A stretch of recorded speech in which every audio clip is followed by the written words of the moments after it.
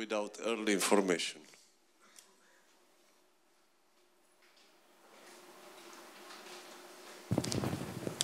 And this is work done with Raffaele Marino in the last year at Fuji before he became a Swiss.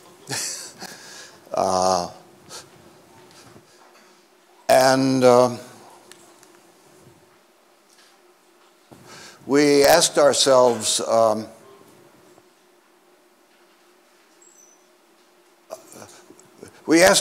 to investigate the simplest possible model in which some of the basic themes in search could be explored. So I'm going to talk about community detection, but everything that I have to say applies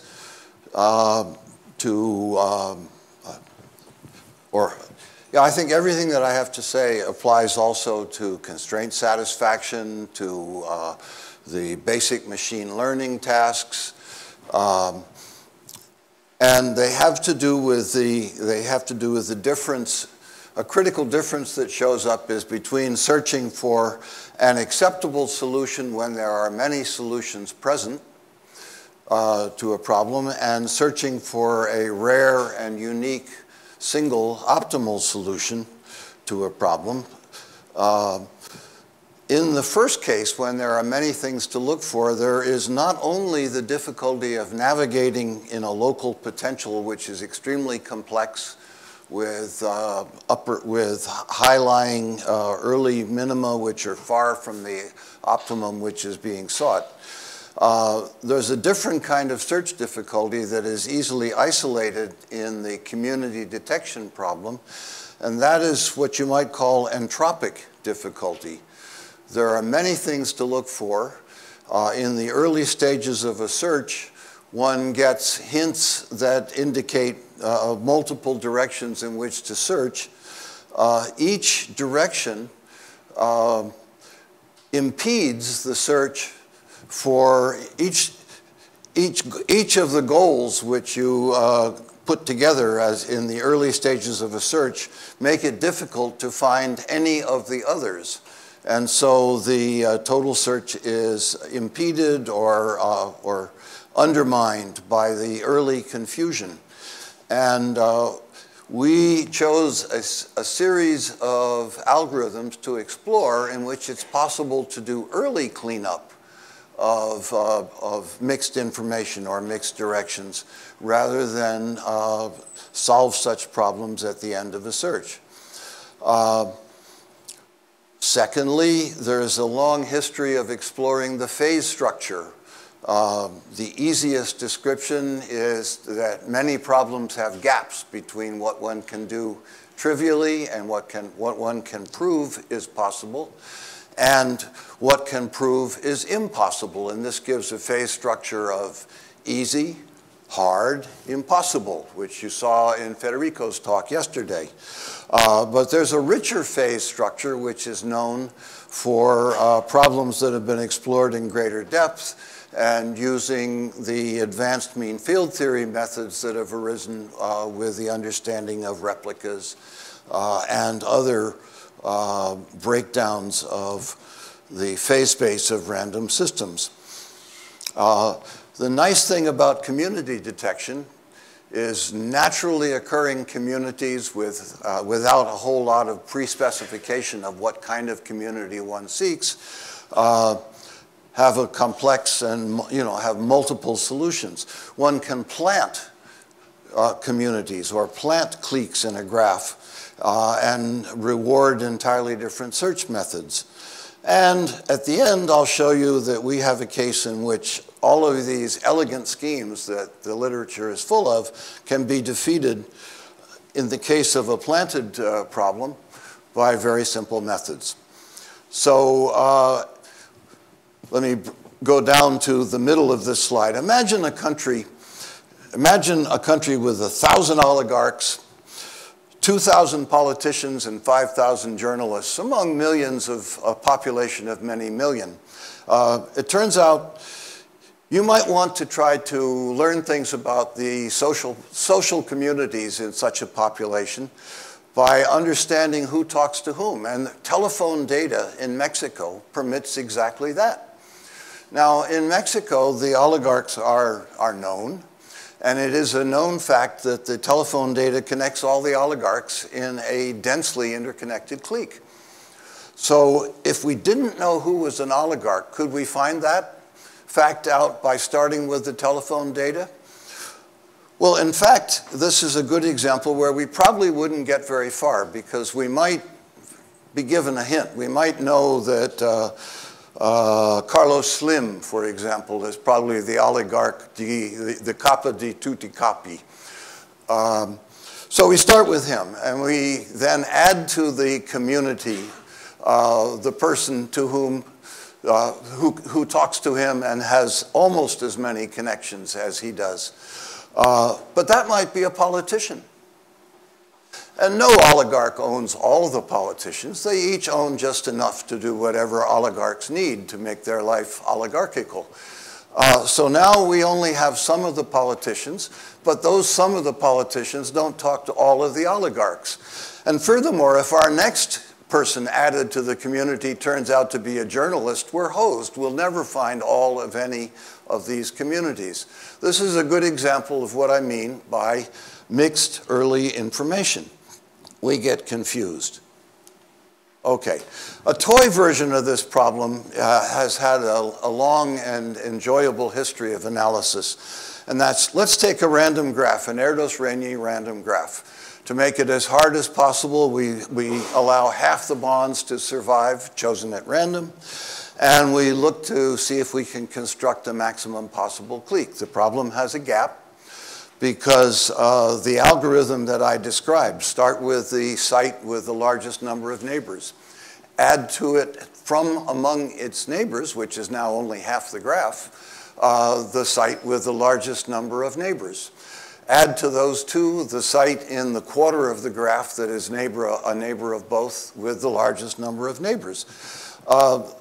You run out of sites to add at log base 2 or log base 1 over p, if p is the fraction of bonds of n.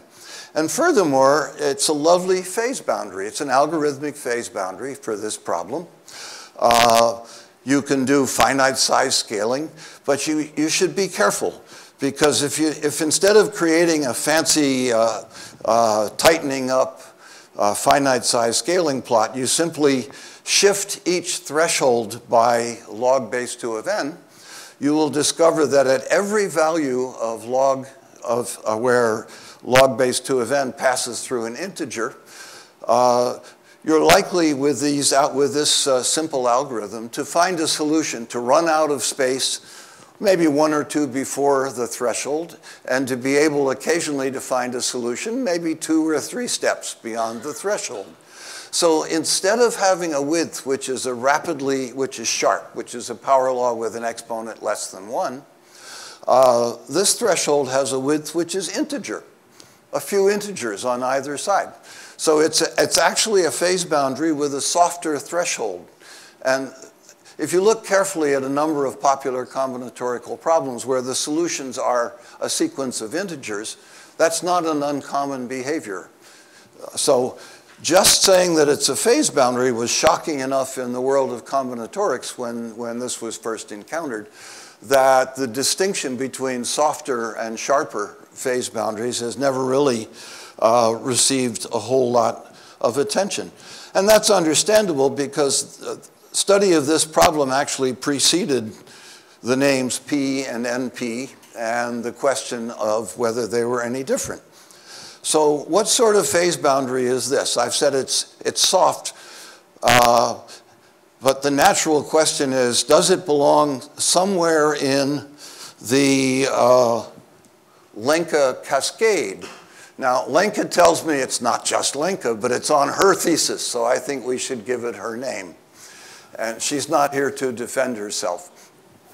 The picture that we start with is, in fact, very much like this. But you notice we're not doing what this diagram is meant to characterize.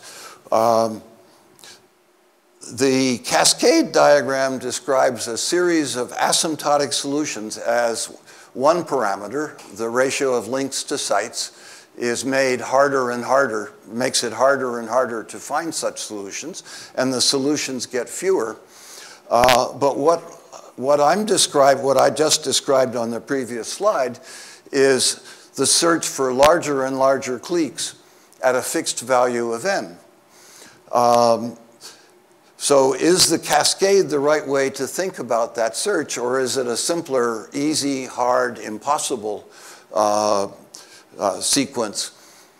And so the question will be whether either across the top, in what I'll show in the next slide, is there a cascade with intermediate points of structure that can be separated by more sophisticated arguments?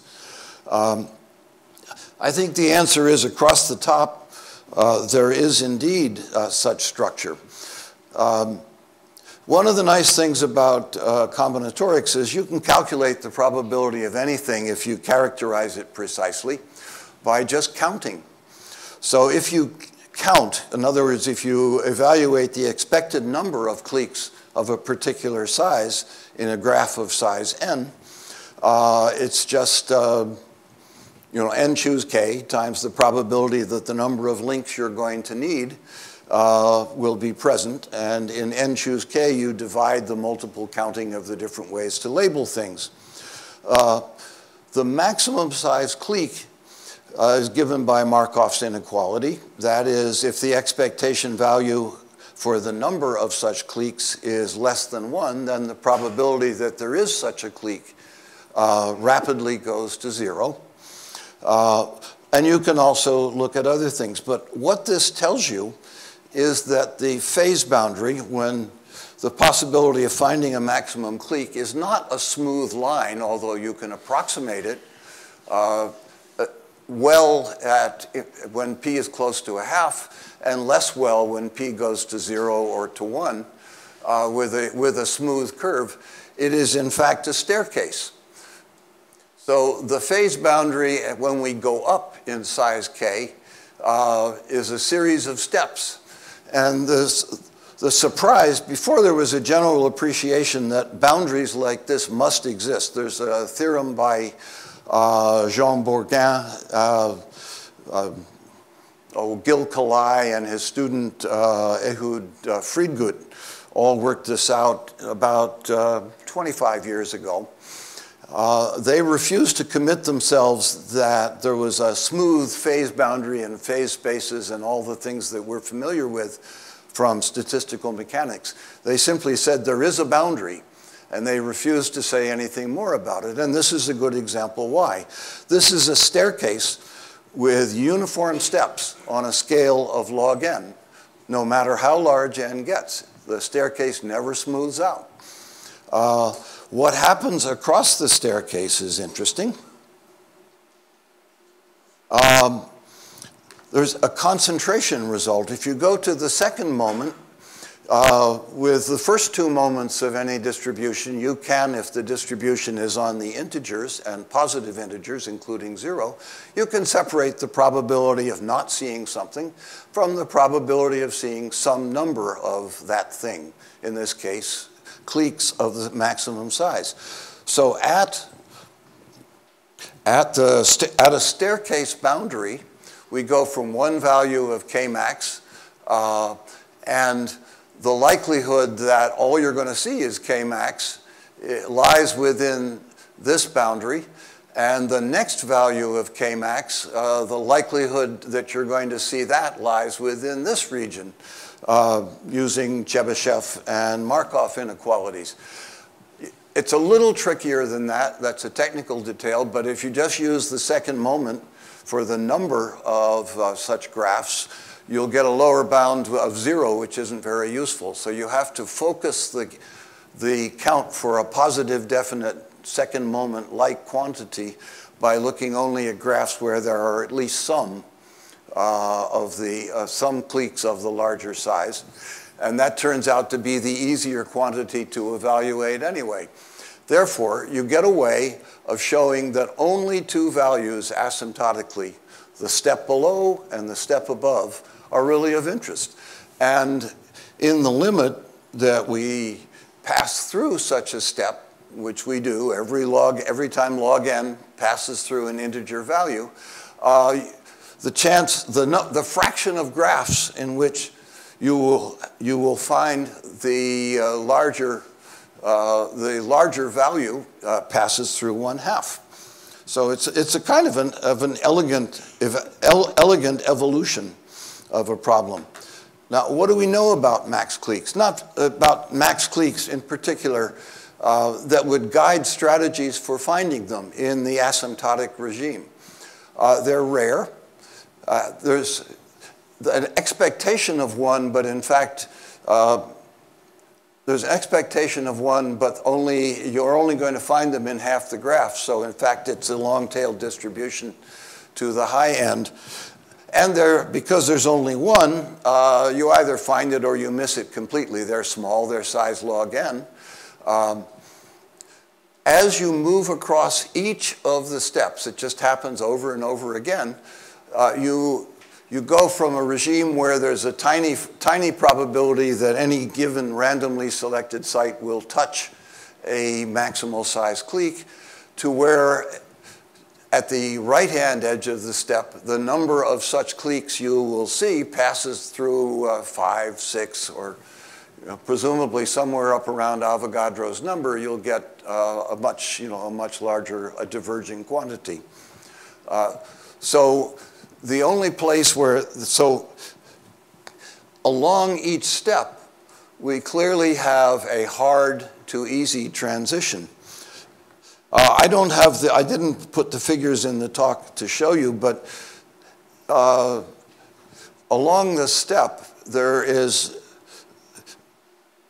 never more overlap between isolated, along the step, the probabilistic method shows you that the likelihood that two of these maximal cliques overlap is basically just a cross-section. They have shown no correlation. The overlaps are at most 1 or 2 sites.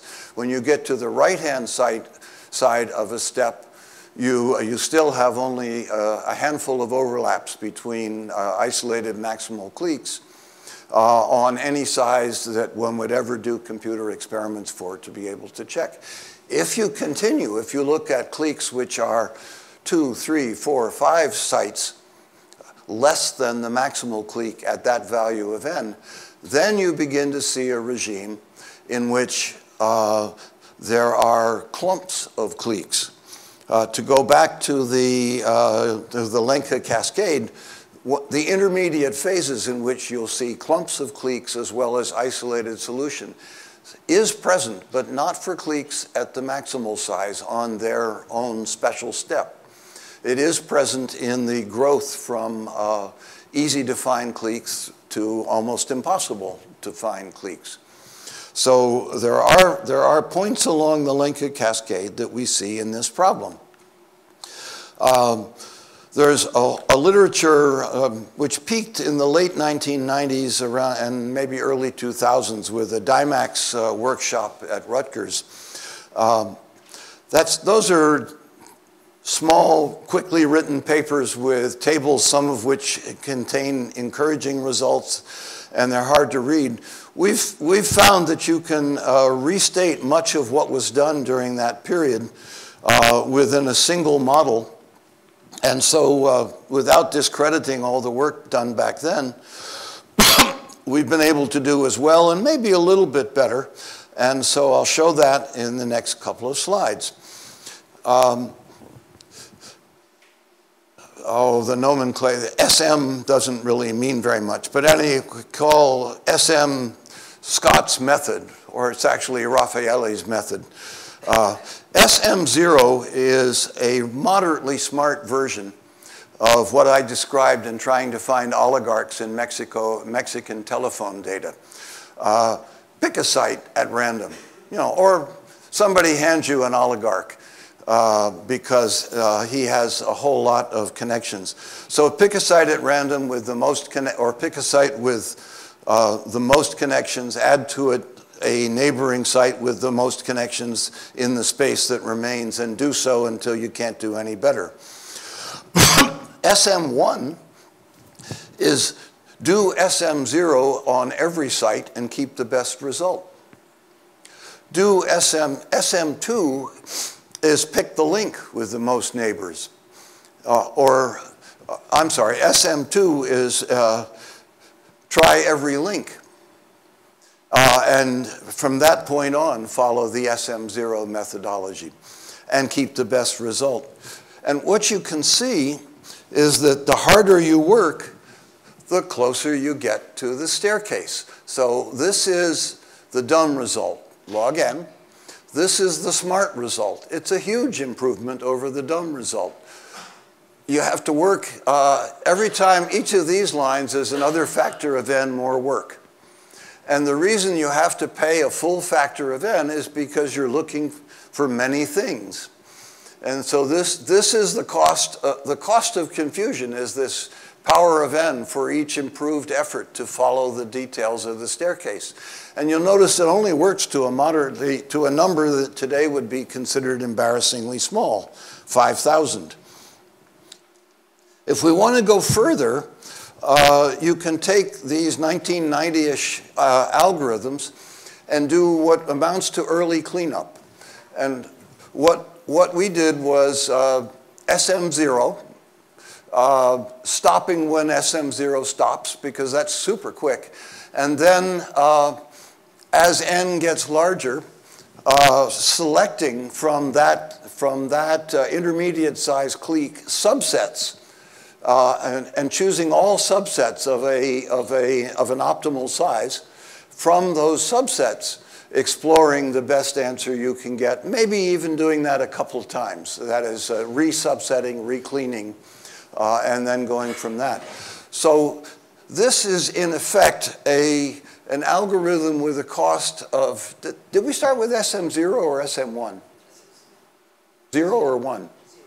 0. Okay. So this is, in effect, the linear time algorithm with a logarithmic cost, a fairly expensive but logarithmic cost for local search.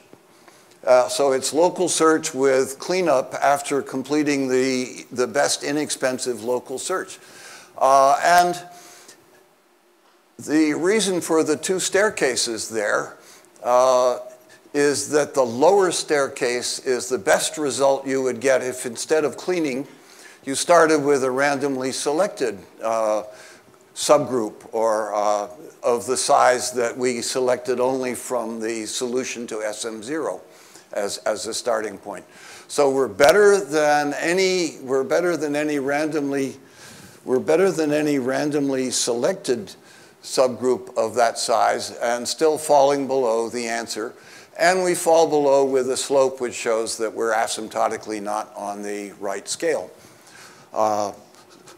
So that, I would say, is a qualified, it's only a qualified success, but ultimately it shows that the local search does not solve the problem in the limit of large N.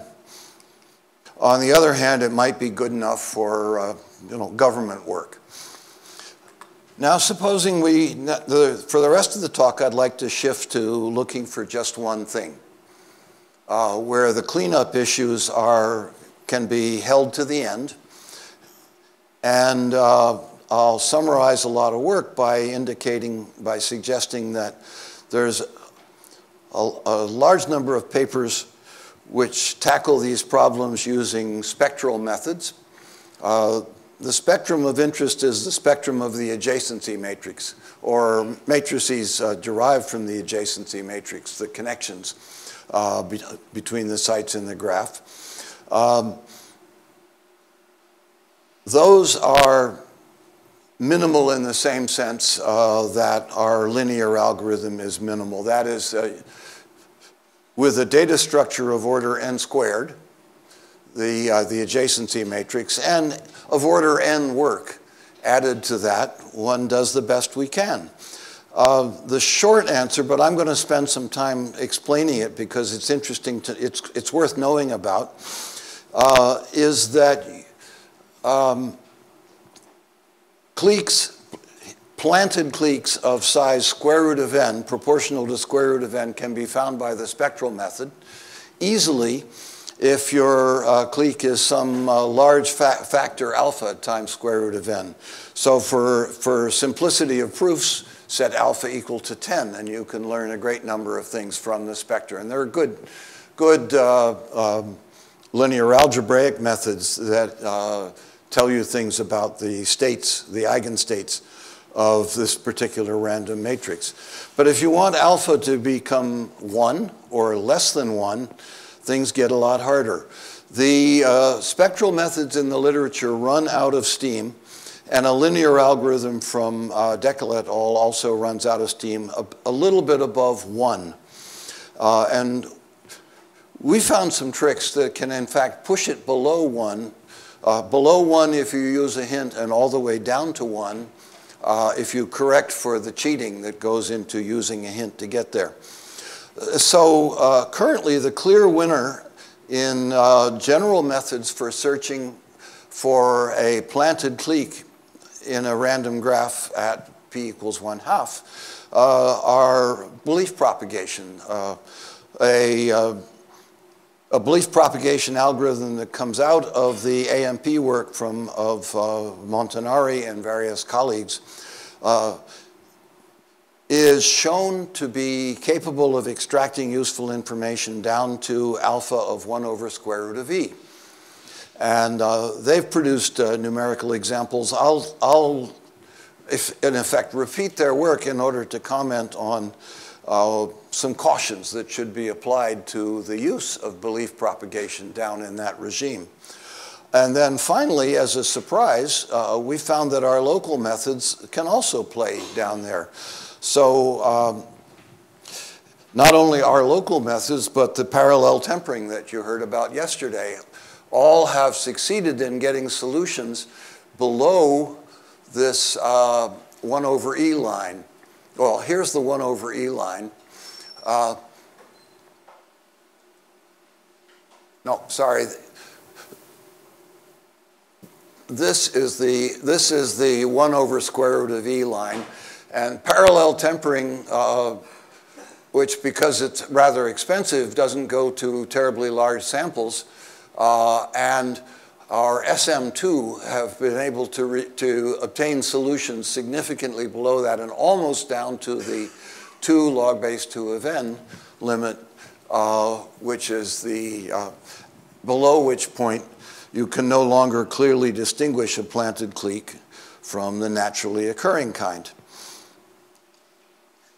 So it's kind of fun to think about sources of gathering information from the spectrum of a random graph. So I have to tell you, what does the spectrum of a random graph with a planted clique look like? Well, before you plant the clique, you have the usual semicircular distribution of states and one special state, which is the uniform state out at half n. That uniform state isn't terribly interesting, except that there are some tricks to make it go away if you want to use things like power method to more rapidly evaluate states at the edge of the distribution. The spectrum of a complete graph is a delta function. Actually, it's 2 delta functions.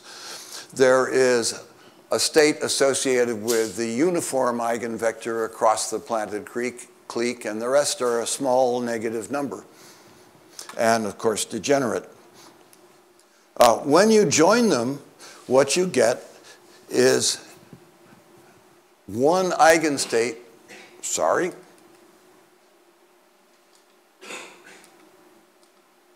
one eigenstate that lies outside the semicircular band. And the rest of the states that were originally associated with the hidden clique are all hybridized into this band of random states. I grew up learning about Wannier functions and tight binding wave functions for electronic states in the gap of a semiconductor, because that was an interesting problem for a long time. And that to me is what the problem of diagonalizing this random matrix is like. So in effect, this is there's an impurity band of states that derives from the planted clique, and it sits in the middle of this random quasi-localized states that are derived from the Erdos-Rényi overlaps.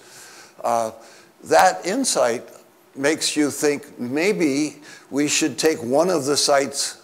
Maybe we should take one of the sites in the graph or one of the sites in the planted clique, if we have a hint to get us there, and use it to pull the other sites in the planted clique out of the band where they can be inspected. And so that was the approach we took to see if we could push the limits of the spectral method down to 1, alpha of 1, or below alpha of 1. If we don't use the trick, the special state from which the planted clique can be extracted disappears at alpha of about 1, just below 1.2, and that's dependent on n as well as alpha.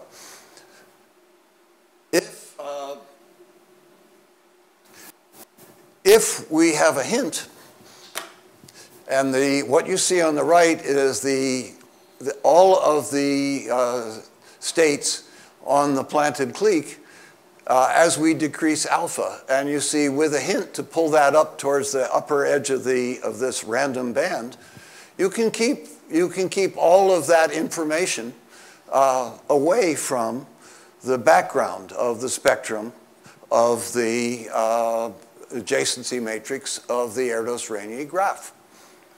So it works.